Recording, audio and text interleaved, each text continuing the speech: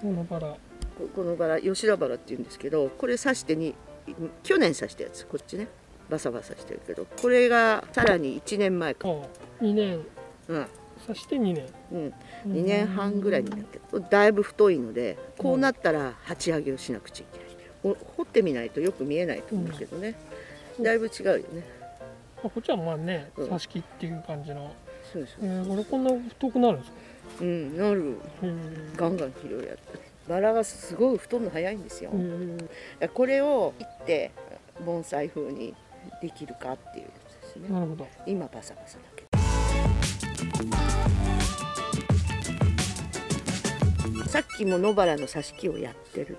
前の回か、前回の前だか野バラの挿し木をやりましたが、これはミニバラで九州のなんか一番ちっちゃい野バラだと言って十何年か前に手に入れたんですが、吉田バラというらしいです。吉田バラ、買った人がそう言ってたんで、九州で確認したわけじゃないんですけど、バラの種類ですね。そうです。吉田バラという野バラで相当小さい方だと思いますね、野バラにしてはね。葉っぱも小さいし花も小さいし、園芸種のピンクのみやびとか、あれはもう開発されて作ってあるんですけど、これは野生の野バラだそうです。すごいちっちゃい。でこれが挿し木の1年生の太さを見る。これが1年生の太さですね、こんな感じで、こちらがここね、こんだけ太くなります。このバラ太るの早いんですよ。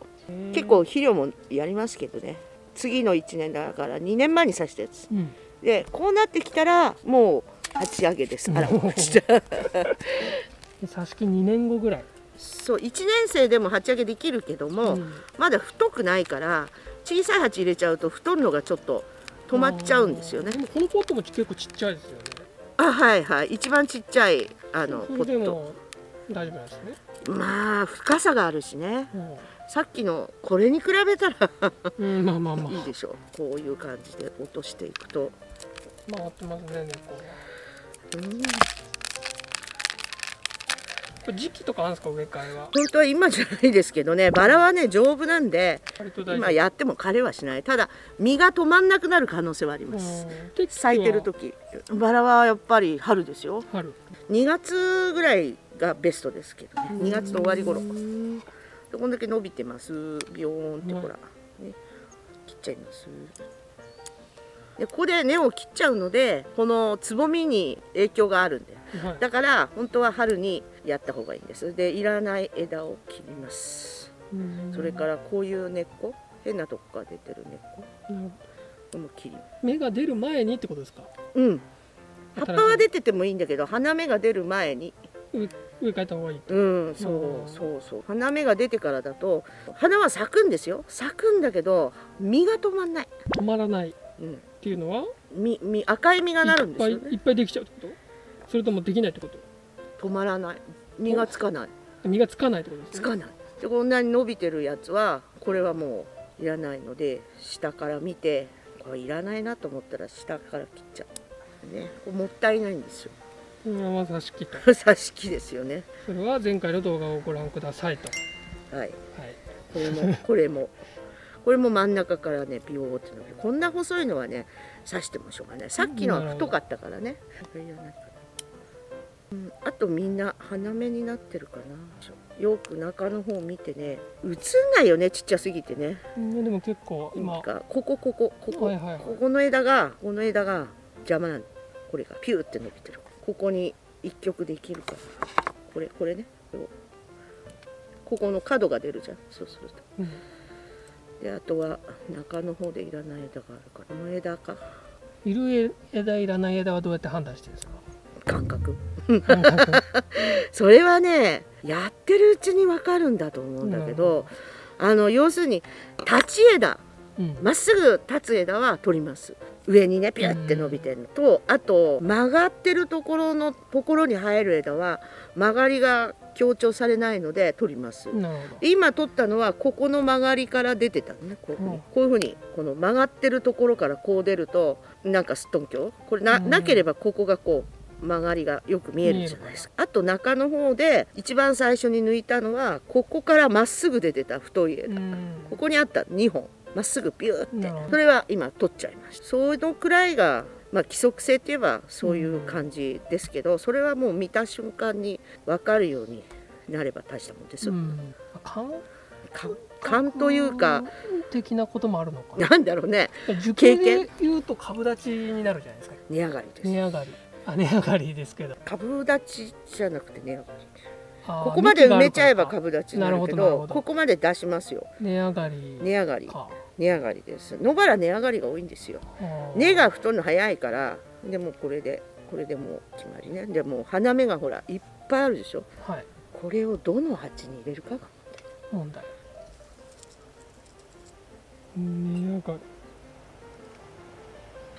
どれに入るか。これじゃ大きいかな。こんな感じで鉢を選んでまいりましたが、はい、どれに合うでしょうか。どれに合うでしょうか。これでもおかしくないね。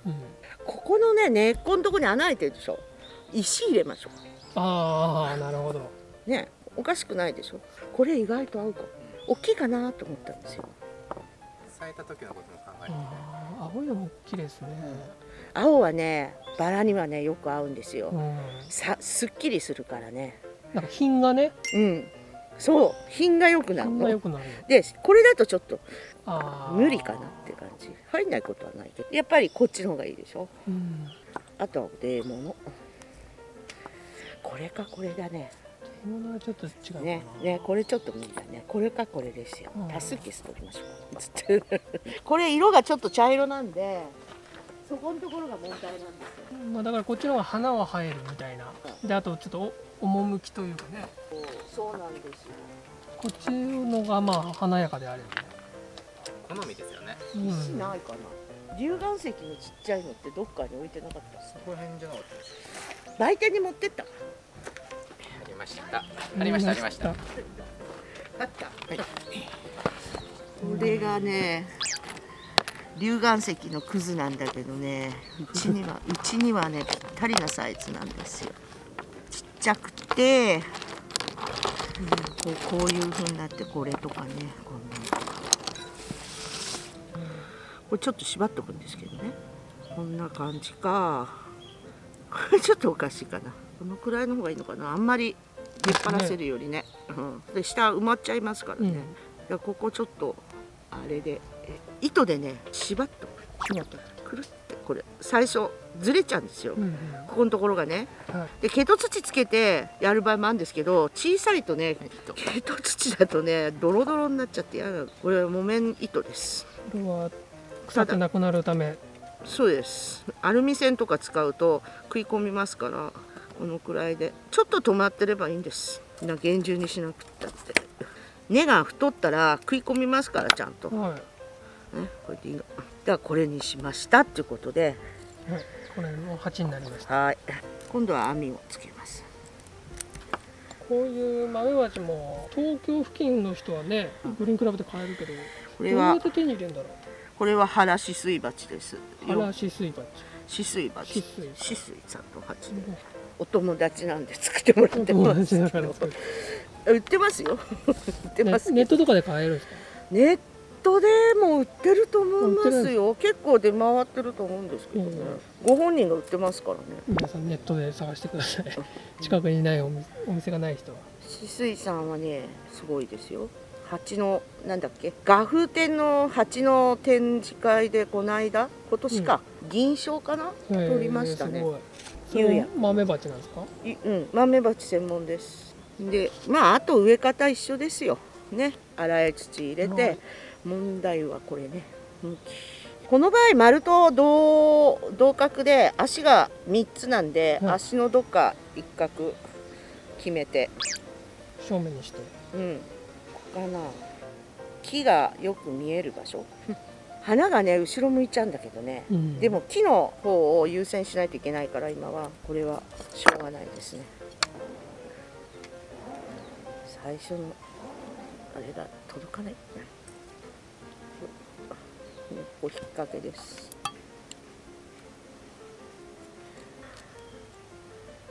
引っ掛かかんなかった。かかんない場合もあるんです。この止め方は前の動画でやってるんで、はい、そちらを確認してください。これ便利ですね。ちっちゃいやつやるとき、僕この止め方教わってから結構使ってるんですけど、楽でいいと思います。それと、ね、縛るのって結構大変じゃないですか。めんどくさいんですよね。そう。こっちの方が楽。特に山野草なんかこれでね、ちょっと引っ張っとけばいいっていうのが結構あります。ちょっとしたなんか黒松の苗とかちっちゃいやつ。そうそうそう。ちっちゃいのはこれで十分。そう、これで十分。2箇所止めで、よし。と動くね、まだ石がね。石動くけど、土入れれば大丈夫でしょう。よいしょ。はい。土入れます。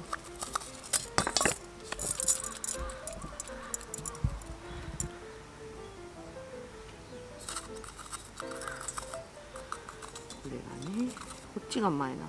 でも花がね後ろ向いて咲いてるんです。でもしょうがない、木の形に合わせる。こっちに今花がいっぱいあるから、いずれそっちも咲きます。じゃあ水入れます。よっ、ね、キュッキュッとキュッと通したらまだ入るから、もうちょっと入れます。石の分だけ土が入んないんですよ。だから多め多めにしとかないと。苔張ってないからあんまり綺麗に見えないんですけど、こんなこんな感じで、これがこの根っこが太くなって食い込んでいくのが1年経てばもう全然取れないですよ。バラの根っこ太るの早いのでね。ちょっと苔を練って、この苔これ倍々じゃないですか。そうですか。BonsaiQの 10% の女子層に 10% なんですか。 10%。そんなもんなんですか。そうに感じないけどね。バラっつうところがいいんですかね。バラが一番大変なんだよ、盆栽に住んだ。暴れるから。なるほど。ね、バサバサ切れる人じゃないと作れない。あんまり綺麗に貼れません。これで完成。くるくるくるくるくるくるくるくる。はい。で石を噛むぐらいちゃんと根が太りますから、1年で全然太りますから。はい。倍々じゃないですか。これは良くなったと思うよ。さっきねパッと持ち上げて、これは植え替えて見せたら綺麗になるだろうな。なるほど。瞬間わかんないって言ったのよ。瞬間にそこで値段つけんだから。これはいい感じになりました。はい、ありがとうございます。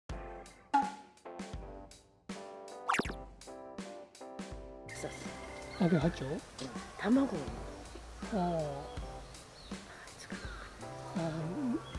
芋虫が。そう、全部食べちゃう。ダメだ、止まった。あそこで止まってる。どこに止まったか見て、あそこ。あっちあっち。あそこ、どこの木に止まってるか見て。木の種類を見て。行っちゃった。2回止まったよ、その辺で。じゃあ、別の木だね。わかんない、見えなかった。シュッて止まった。アゲハが敵なんですね。アゲハが敵です。すごい敵です。一瞬で全部食べちゃうんだもん。